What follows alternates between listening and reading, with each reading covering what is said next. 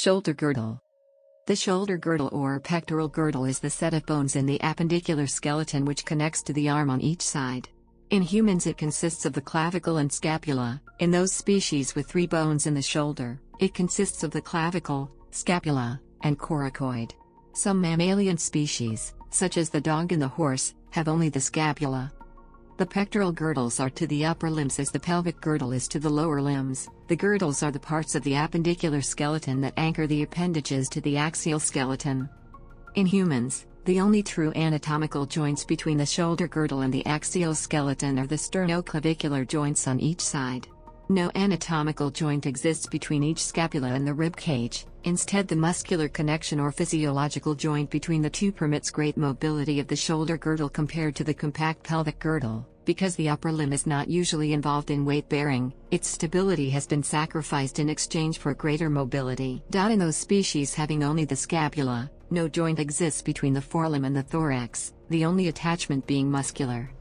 In humans, the shoulder girdle is the anatomical mechanism that allows for all upper arm and shoulder movement in humans.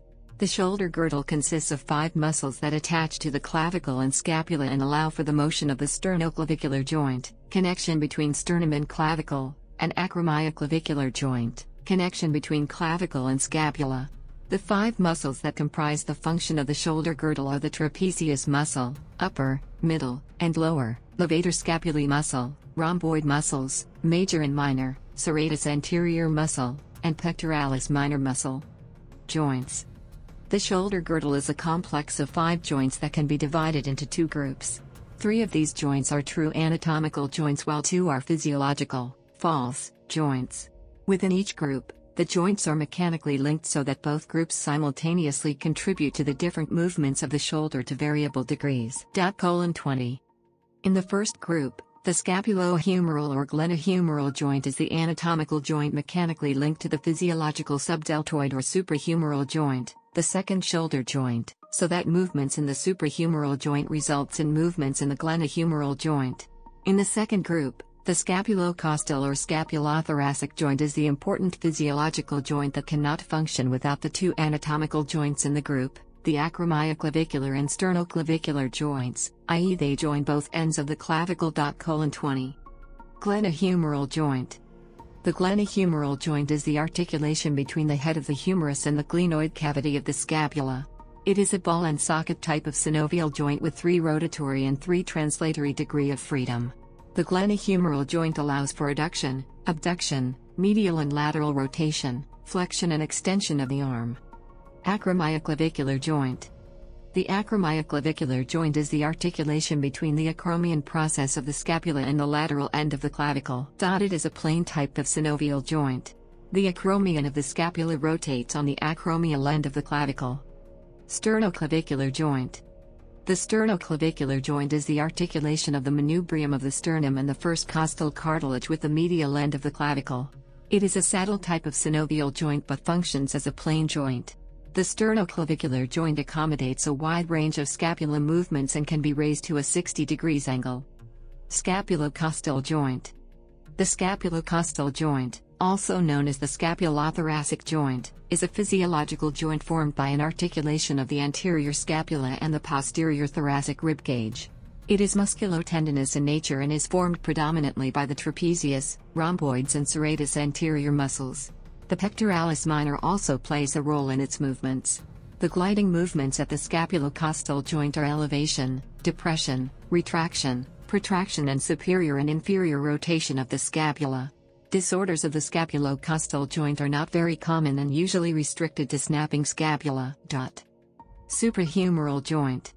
The suprahumeral joint, also known as the subacromial joint, is a physiological joint formed by an articulation of the coracoacromial ligament and the head of the humerus. It is formed by the gap between the humerus and the acromion process of the scapula. This space is filled mostly by the subacromial bursa and the tendon of supraspinatus.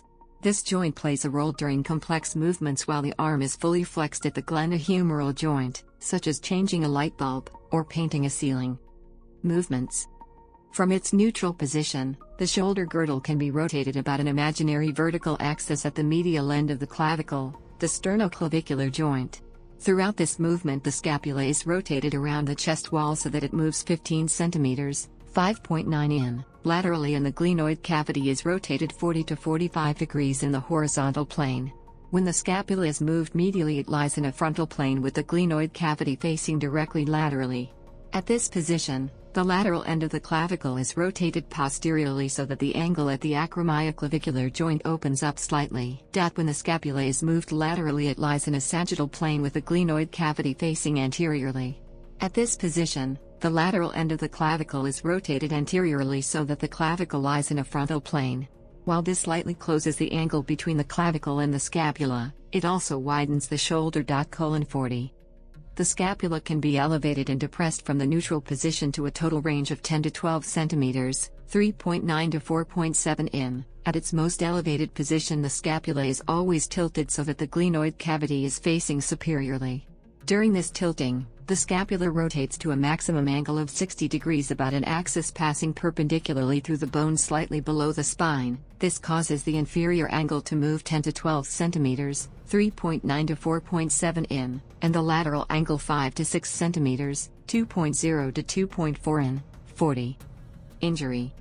Shoulders are a common place for tissue injuries, especially if the person plays overhead sports such as tennis, volleyball, baseball, swimming, etc. According to Barr's major injury-related statistics, shoulder dislocations or subluxations account for 4% of injuries in adults ages 20 to 30, and 20% of shoulder injuries are fractures.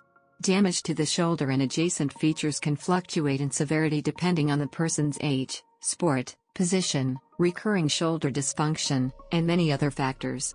Some other common shoulder injuries are fractures to any shoulder girdle bones, i.e. clavicle, ligamentous sprains such as AC joint or GH ligaments, rotator cuff injuries, different labral tears, and other acute or chronic conditions related to shoulder anatomy. Shoulder girdle pain can be acute or chronic and be due to a number of causes. Inflammation or injury of associated tendons, bone, muscles, nerves, ligaments, and cartilage can all cause pain. Also, past injury compensation and stress can result in complicated shoulder pain. Disorders. Winged scapula. A winged scapula occurs for different reasons. The two main reasons: palsy of the serratus anterior caused by a lesion on the long thoracic nerve, which is the more common, or a lesion on the spinal accessory nerve causing palsy in the trapezius muscle. These lesions can be caused by major trauma to the nerve, surgical procedure complication, as well as from underuse of the serratus anterior or trapezius. The occurrence of this can be unilateral or bilateral. Both scapulae do not have to both be affected. Serratus anterior muscle palsy. As mentioned, it is caused by a lesion on the long thoracic nerve. This leads to a weakening of the serratus anterior on the medial border of the scapula. This separates long thoracic nerve from spinal accessory nerve lesions. Trapezius muscle palsy. Major cause is a lesion on the spinal accessory nerve. This palsy presents differently than a lesion to the LTN. The issues caused in the trapezius show as a more mild detachment of the medial border of the scapula and a slide laterally away from the thoracic vertebrate. Other animals. The shoulder girdle demonstrates an enormous variation in amniotes, animals adapted to a terrestrial life, both among extant species and along evolutionary lines, and determining homologies for individual pectoral elements is difficult. Except for the sternum, these elements were, however, present in early bony fishes before there were even limbs. In digitless tetrapods, the cleithrum, clavicle, and interclavicle are dermal and linked to the caudal part of the head, while the humerus articulates with a small scapulocoracoid bone. As the first digits appeared, the pectoral structure lost its direct connection to the head skeleton, while the scapulocoracoid grew more prominent and started to face laterally. In more derived tetrapods, the dermal part of the girdle was gradually reduced and the scapulocoracoid split into a dorsal scapula and a ventral coracoid.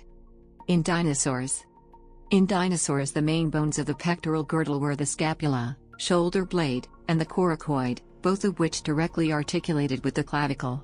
The clavicle was present in Saurischian dinosaurs but largely absent in Ornithischian dinosaurs. The place on the scapula where it articulated with the humerus, upper bone of the forelimb, is called the glenoid. The scapula served as the attachment site for a dinosaur's back and forelimb muscles. In primates, chimpanzees are far better at brachiation than humans. Their clavicles possess a cranially oriented twist on the acromial end, conducive to better force transfer through it. a very important function in arboreal locomotion. Chimpanzees' scapulas also possess a considerably larger supraspinous fossa, allowing for a larger supraspinatus muscle. Through the process of evolution, humans have lost the atlantoclavicularis muscle, originating on the atlas of the vertebral column, and inserting onto the acromial clavicle. This muscle acts to elevate the clavicle. This muscle acts to elevate the clavicle,